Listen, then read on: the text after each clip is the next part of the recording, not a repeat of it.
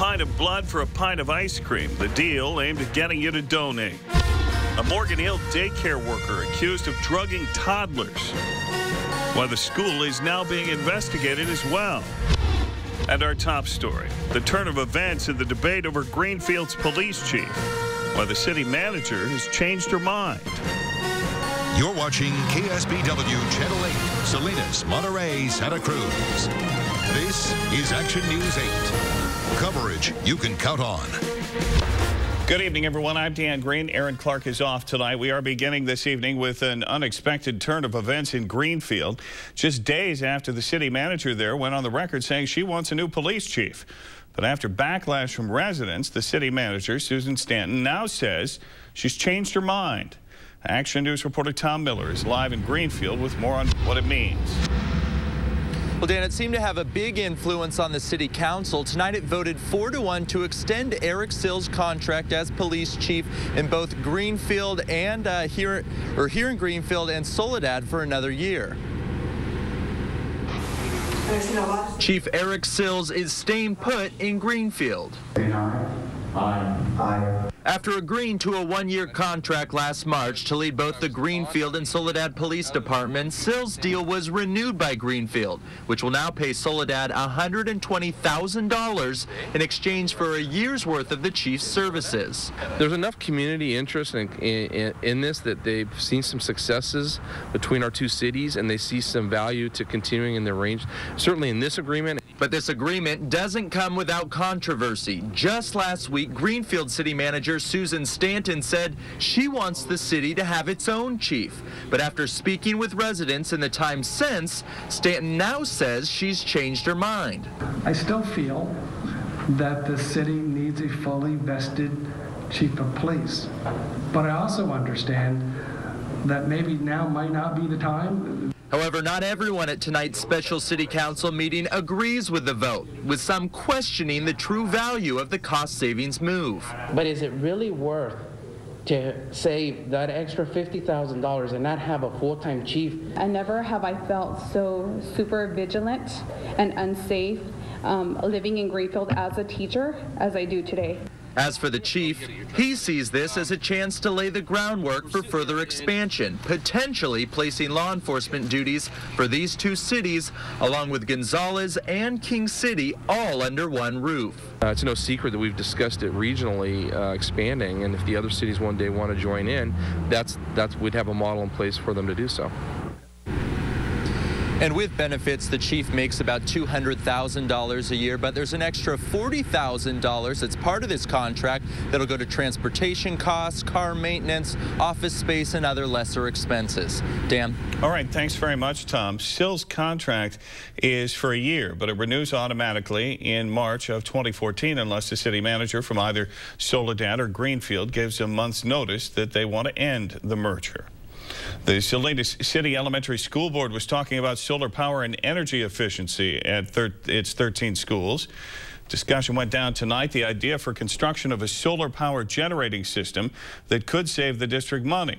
Over $12,000 estimated to be saved in the first 16 years, increasing to over $800,000 in annual energy savings after that. Total project cost would be $7 million. Steinbeck Library will reopen tomorrow in Salinas after fire closed it down last week. It broke out Wednesday night in the back of the building near the book drop. Firefighters say it started outside the library and could be arson, but the cause remains officially under investigation. On the Crime Watch, a Hollister woman has been arrested accused of drugging toddlers at a Morgan Hill daycare. Police say 59-year-old Debbie Grass admitted to putting an over-the-counter sleep aid in children's cups. Co-workers at Kitty Academy caught her doing it, they say, on Friday before the kids had a chance to drink it. The bigger question is, how long had she been doing it? She'd worked there for 5 years. Never picture anybody do this to any kid. Yeah, what do you think about somebody doing this? Sickening, sick to my stomach. I want to throw up. Her motive, we don't know. She did not make any mention as to why, but that's definitely under investigation. We're looking into that. Police are investigating why Kitty Academy waited until Monday to report it. Gratz was immediately fired on Friday. Police are charging her now with felony child endangerment. Pleasanton police are investigating allegations, meantime, that a former preschool teacher tied up a 2-year-old girl who wouldn't take a nap. Officers found out about it after a woman showed a photo of the toddler with her feet and hands duct taped. Parents met with school and church leaders tonight. They're planning to shut down Friday for a week of intense staff training. The teacher is no longer employed at the school. Police in Salinas arrested this woman today. She was busted on Capitol Street. 32-year-old Mary Jane Yanez. Told you about her last night. Police say she stabbed a woman at a birthday party over the weekend after an argument. Police are charging her with attempted murder. A moment of silence today in Santa Cruz before the city council meeting, honoring fallen officers Butch Baker and Elizabeth Butler. It was exactly 2 weeks ago city leaders learned that those 2 officers were killed during their meeting. Today, the council thanked law enforcement, firefighters, and 911 operators for all they do for the community. And what I ask in this moment is that as we go forward, we do not forget that we honor Butch and Elizabeth every day, and that we say thank you to the people that serve us. So it's really, really... Mayor Bryant also announced the city will acknowledge others for the role that they played during the active shooting incident that happened 2 weeks ago. Last thing I want to say is... A Bay Area congresswoman wants to know if the military did enough to prevent the tragic deaths of Detective Butler and Detective Baker. Jeremy Goulet had served in the military. While in the military, he was charged with rape twice. Charges were dropped in exchange for a less than honorable discharge. Now, Jackie Spear is calling for a federal probe into why the Army dropped those charges, introducing the Military Judicial Reform Act today on Capitol Hill. When we don't address these issues that exist in the military, it then bleeds into the civilian setting, and in this case, tragically, involved the deaths, the murders of 2 police officers. Had there been some sort of action taken previously, this individual might have been in custody where they belong. We do know that he had a history of sexual violence, both in and out of the military. And for whatever reason, people somehow always look the other way. The Military Reform Act would take away the power of military commanders to overturn judge and jury decisions after court-martials. Well, news that could mean that you'll see more vehicles on city beaches, levees, and parks in Santa Cruz. Tonight, the City Council voted 6-1 to allow designated vehicles to patrol those places in an effort to improve safety and keep them clean. One City Council member opposed it.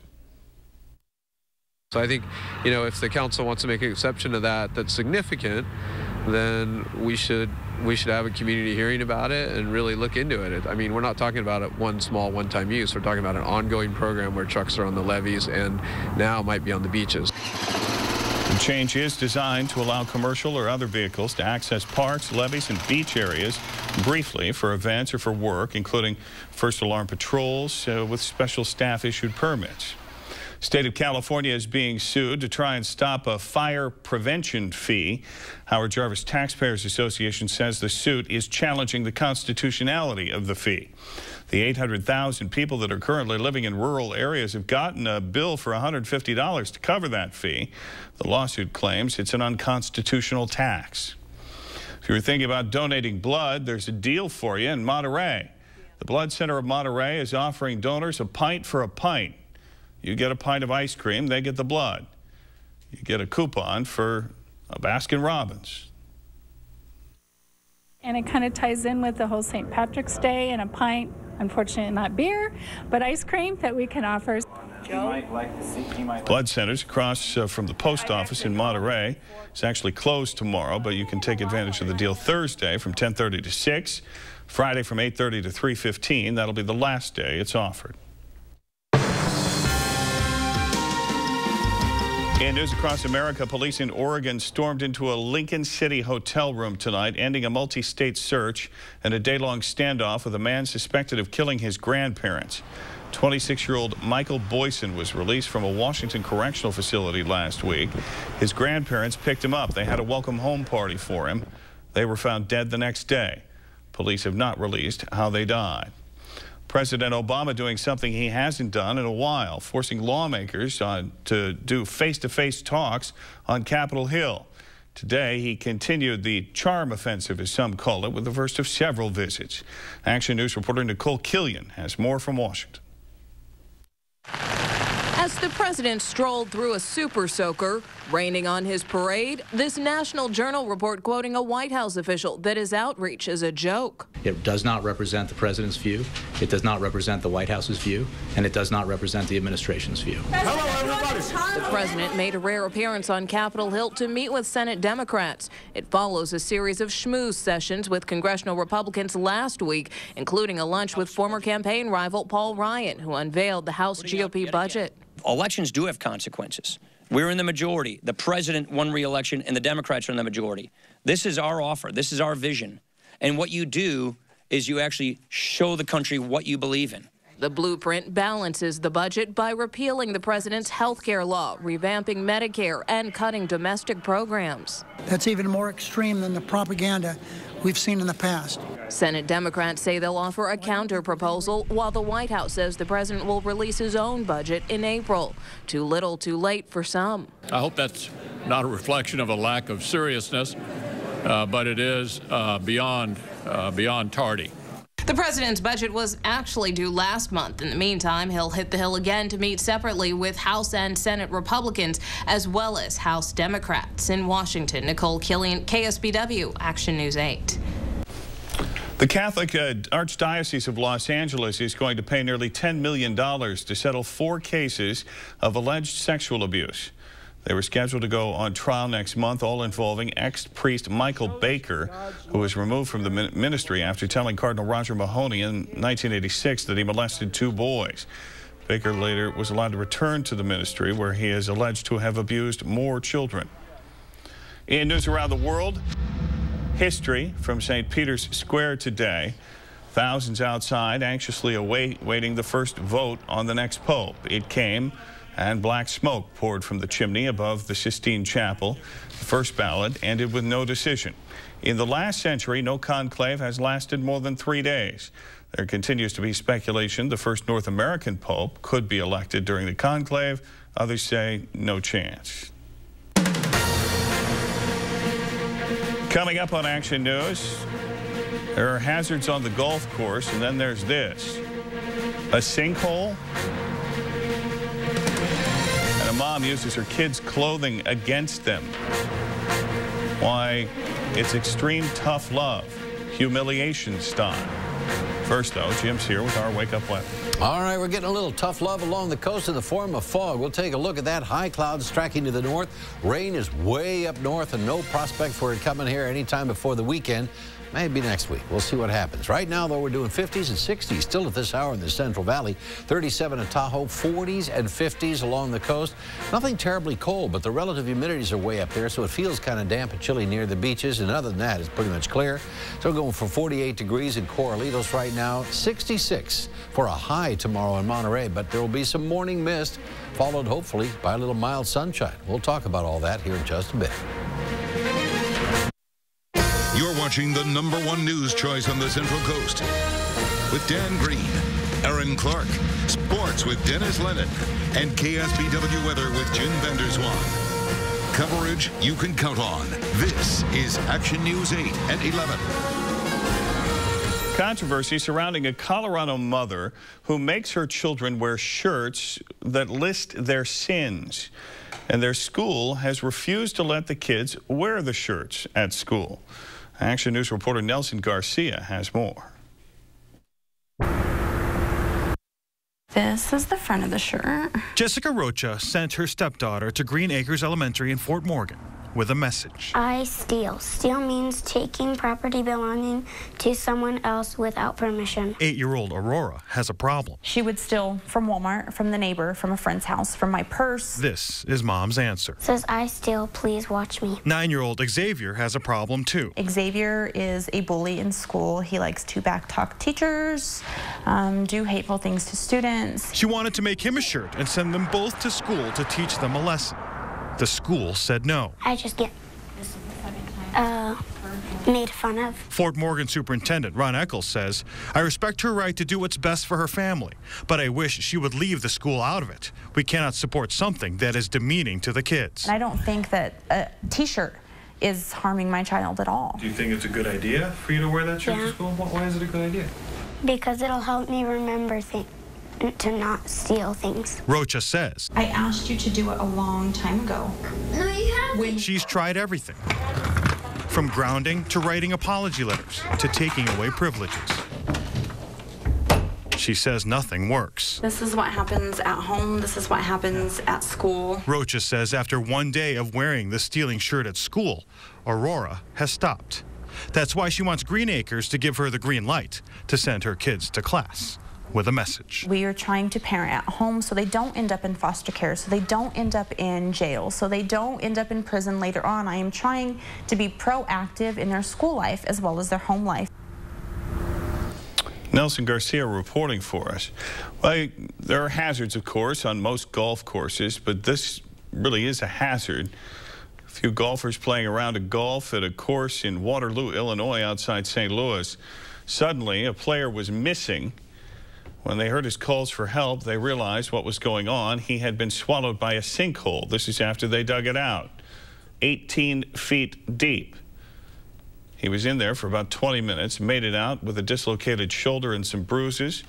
He says he actually wants to play the course again someday, but he may skip that hole. A man returning from a 2-year church mission, surprised by a flash mob that was organized by his girlfriend so she could propose. Hey, baby, I think I want to marry you. Happened outside security at Will Rogers Airport. Moments after saying yes, he walked away, not to be outdone. She won't be the only one getting down on one knee. I love you. Will you marry me? So yes is all around. They plan to get married next month in San Diego. Coming up, Jim is here with a look at the forecast. First, though, here's our Skycam 8 Salinas atop Salinas Valley Memorial Hospital with your local conditions. Now, KSBW weather with Jim Vanderswan. It's kind of amazing. We switch over to Pacific, from standard time to daylight saving time. Boom, just like that, all of a sudden it's looking a lot like summer out here. Marine layers now at about 1,200 feet. Last night it was less than 1,000 feet. We thought we'd burn it off and it hung around the coast all day. Our nighttime fog tracker says already starting to sneak down the Salinas Valley. Ceilings 200 feet or less. Visibility is about 1/4 to a half mile, depending on where you are. It may go up a little bit, but we'll see. Watch for that in the morning. It'll be a little misty at a few spots. It's getting warm, though, also to show you, what's pulling all that fog in. 81 in Fresno tomorrow, Bakersfield, 91 in Palm Springs, and around here we could get a little toasty. I'll show you that in a moment. Still cold enough for winter, though. Snow keeps going into the Great Lakes states, parts of the upper Midwest around a low pressure system. Cold front bringing rain and a little bit of snow in parts of New England, but that one's moving on out. The rest of the wet weather coming over the Pacific is pretty much in Washington and British Columbia. That's where that's going to stay. One more day of snow for parts of the East Coast, but the front itself will be moving off the map. But the cold air sticks around for a while longer while the west warms up under that high pressure ridge. See it here on the temperature mat. Still 30s and 40s, but then by the time you get down to the Gulf Coast, you're in the 60s. Get a little toasty around Phoenix, though, up to about 90 degrees. Low pressure systems well away from us. We still have high pressure here that's going to force the storm track north for a little while longer, probably till at least sometime late next week. Low clouds and fog, or microcast says, yeah, it could be a little bit of it lurking around the coast there. We're getting enough relative humidity to do it. it. It's kind of touch and go on that, but we should be able to peel it back to get sunshine going with that. Temperatures cool in the morning, but not as cold as we have been, but except around the Monterey Peninsula. Still keep that ocean air with a little afternoon sea breeze, and then still looks like pretty warm numbers coming into the south end of the valley. Probably the warmest days we've seen so far this year. It's not going to be huge, not like summertime, but it gets up there, and at least we'll record some of these big numbers. They could get into the 80s. You haven't felt 80s in a while here, unless you've been traveling somewhere, because there haven't been a lot of them around in January and February. And here we are in March. We may just hit a record here and there. We'll see. Could be pretty close to 90 degrees in King City, but like I say, it'll probably go up there for not more than about an hour or so at the most, but it'll be a warm day. But along the coast, still cool. It was 50s in a few spots today. We'll try for 60s tomorrow, maybe 70s there in Carmel Valley, and 81 in the Carmel Valley, 74 in Carmel by the Sea. Could be mid-80s around Santa Cruz, Capitola tomorrow, and up in the mountains, pretty warm too. Have some areas of fog, locally dense. Factor that into the morning commute. Other than that, it's fair, and we'll go for sunny and warm tomorrow. See how that pans out. Should be a beautiful day, likely the warmest of the week. Gradually cools down. And then we'll get it down about normal over the weekend with some night morning fog and low clouds and some high clouds. Still a pretty picture, no matter how you cut it, and it beats shoveling snow like they're still doing in the Great Lakes up there. All right. Very good. All righty, just ahead, the Heat stay hot, Sharks stay cold, and free agents find new teams in the NFL.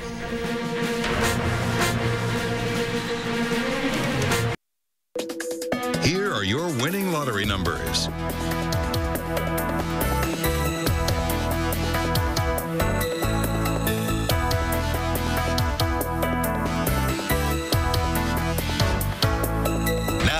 Action News 8 Sports with Dennis Lennon. San Jose Sharks tonight taking on the St. Louis Blues for the second time in 4 nights. Those Blues beat San Jose on Saturday night, and those Blues beat San Jose on Tuesday night. First period goal here by Chris Stewart of St. Louis. Coming up right about here. Yeah, you're going to fire it past Antti Niemi there. He had 2 goals in the game. The real killer, though, came late in the second period. The Sharks had cut the lead to 2-1. With just a few seconds to go before the period's over, they allowed the Blues to get a 3rd goal. Killer right there. Second chance. Chris Porter scores 3-1. Sharks did not recover. 4-2 is the final. Sharks, who started the season so well, now have just 2 regulation wins in their last 20 games. Sharks home against the LA Kings Thursday night. Local basketball, Soquel High played in the semifinals of the NorCal playoffs tonight, and their great run comes to an end. Soquel's season is over. They're beaten by Cardinal Newman in Santa Rosa, 57-51, the final. Soquel comes up 1 game short of playing in the Northern California Championship game. Good season nonetheless. NBA, Miami Heat tonight looking for their 19th win in a row. Miami home against the Atlanta Hawks. The Heat would never trail in this game. They are wire-to-wire winners over Atlanta, extending their winning streak right here. Mario Chalmers buries a 3-pointer. Dwayne Wade would lead the Heat tonight. He scored 23. It's Dwayne Wade who gets the dunk at the end of this break. So it's 19 wins in a row for Miami. They will try and make it 20 in a row tomorrow night when they play the 76ers in Philadelphia. By the way, the Warriors have the night off. They will be back at it tomorrow night at home against the Detroit Pistons. NFL's free agent signing season began today. The Niners lose a pretty good player right away. Tight end Delaney Walker says so long to San Francisco, signs with the Tennessee Titans after spending the first 7 years of his career with the Niners. Delaney Walker gets a 4-year deal worth $18 million, and he'll no longer be the backup for Vernon Davis. He'll be the starting tight end with the Tennessee Titans. Very solid all-around player. Excellent on special teams, blocks, he catches. Delaney Walker, number 46 in your highlights, will be missed in San Francisco. Titans also had a local free agent, offensive lineman Andy Levitre. Andy Levitre gets a 5-year, $35 million deal from the Titans. Andy Levitre played high school ball at San Lorenzo Valley High. Also today, the Oakland Raiders cut receiver Darius Hayward-Bay and defensive back Michael Hupp. Big deal of the day goes to wide receiver Mike Wallace. He leaves the Pittsburgh Steelers, signs with the Dolphins. Wallace gets a 5-year, $65 million deal. He has, in 4 years with the Steelers, 230 catches, 4,000 yards, 32 touchdowns. Miami desperate for some offense, so they're going to gamble on that guy, Mike Wallace. Baseball. Hello, Manny. Manny Ramirez signs with the team. That team, though, is in Taiwan. Only offer he got. Manny says he's starting a new beginning. Yeah. Other than ending an old finish. He's starting a new beginning. Last seen with the A's last year, they said, sorry, Manny. But Manny, you know what he's going to get paid? $25,000 a month, which is... Well, he used to get that in a game, didn't he? Well, yeah, but I mean, $25,000 a month in Taiwan, I imagine that'd go pretty well. We'll see. Probably will. All right, Monterey Bay tomorrow, a little bit of mist in the morning. We'll do northeast winds to help push it out to sea with any luck at all, but northwest winds in the afternoon may bring some of it back, so we'll take a look at that. And Lee will drop by with an update on that first thing tomorrow morning. So there you go. All right. Enjoy your day by the bay. That is our report for now. Thanks for making a short choice for News at 11. We'll see you back tomorrow. Until then, have a great night. You take care.